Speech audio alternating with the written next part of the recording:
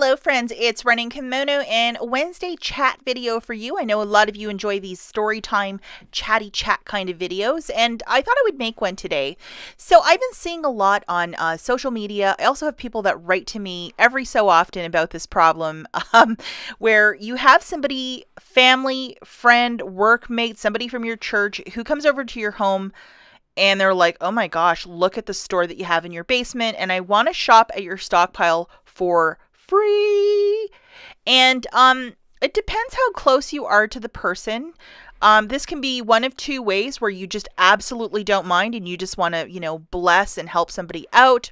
Or it could be one of these situations where you are not comfortable with it. And I think all of us have that one relative who shows up and then they open a bag and then they just fill it up and they're like, see you later. And that's just a weird feeling. You really feel kind of used and it's not cool. But even if you got everything for free, guys, it is still your possession, your property, that you get to decide what you want to do. If you want to donate all of it, if you want to use all of it, if it's something that you really need in your household because you use a lot of it, that is your choice. Nobody else's to make. And these snide comments of, what are you going to do with all this stuff? Who cares? It's your stuff and nobody's decision other than yours. And a lot of us, the longer you coupon, the larger your stockpile is. And I think sometimes when non-couponers come over to your home and look at your stockpile, their jaws on the floor, one of two things, they'll be like, can you explain how you did this? I want to learn. Or they'll just say, can I have the following? Some people might even offer to pay you for certain things. And I think there's certain people in our lives, if they wanted anything from your stockpile, you would just give it to them.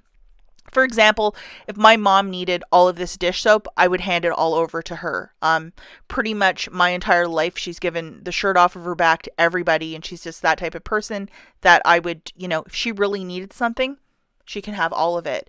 And no ifs, ands, or buts. It's just the way that it is. But other people, like my husband's third cousin that we met once at a wedding, and if she came over and she wanted like everything, it would be a hard and fast no.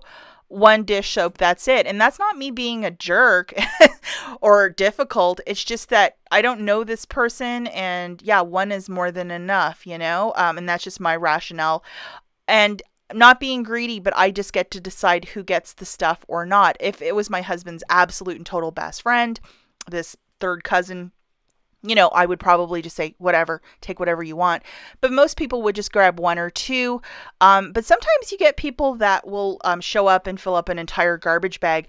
A really good friend of mine who lives in Lansing, who's also a couponer, ran into this a couple years back, where she had a very large stockpile in her boyfriend's basement.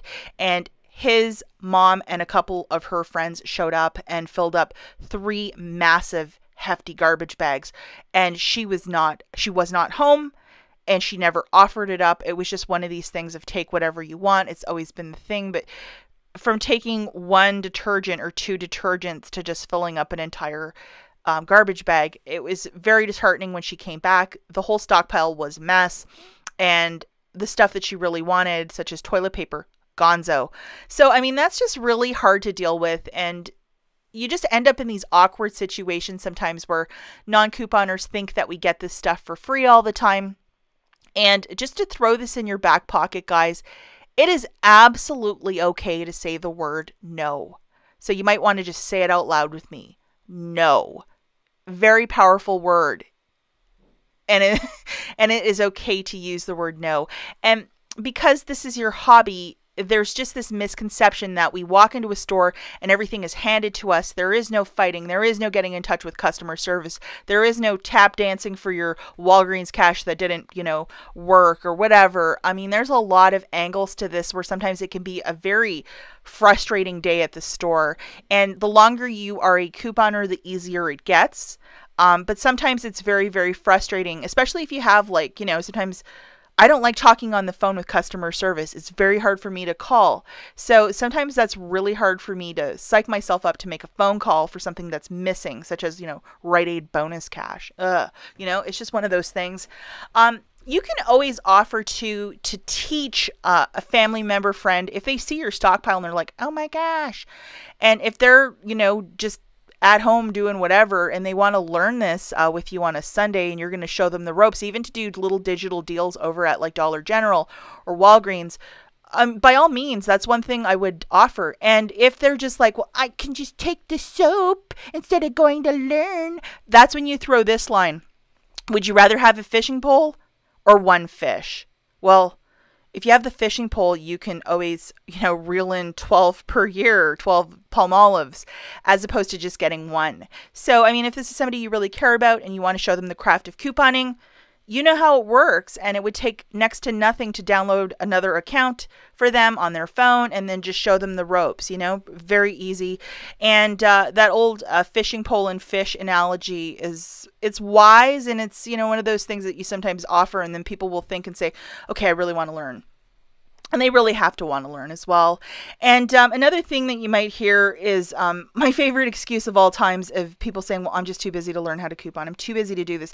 I could do all of this if I wasn't old. I could do all of this if I had time. I could do all of this if I didn't have kids. I could do all of this, if I wasn't working. How many of us can check every single box where we're busy moms, busy this, busy that, busy with 15 jobs, but we still make it happen because we see the importance and value of extreme couponing? So just, if they're so busy, how do they even have time to tell you that they're busy? It's just one of those things. This gets on my nerves so much when somebody sees my stockpile and they're like, I'd love to do this, but I don't have any time.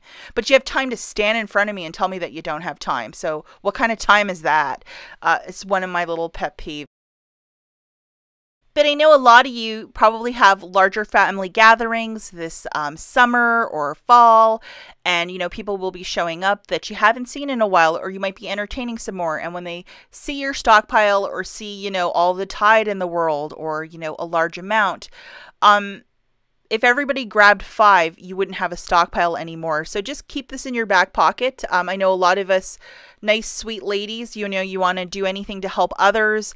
But, if it's somebody who you really don't know, or your husband's workmate's wife who wants everything and just wants it, but not even to offer you like a cent. And sometimes people, do a trade or whatever, but sometimes that's not cool when somebody's like, I just want to shop here for free. I mean, I want $1 million, but that's not happening as well. So it is okay to just practice the word no, or just you get to pick the terms of here's one, and that's more than enough. And I know a lot of you are generous and you just have an issue with saying the word no or being assertive. And it's easy to say, when you're typing in comments here on YouTube that, oh, I'm very assertive. But sometimes when you're in these situations and things are moving really fast, the word no is really hard to say. So maybe, again, just throw this in your back pocket. You will be shocked. The larger your stockpile grows, the more you learn this hobby, you're going to amass a lot, and everybody's going to want something for free. As always, thanks for watching. We'll catch you in the next one. Bye, guys.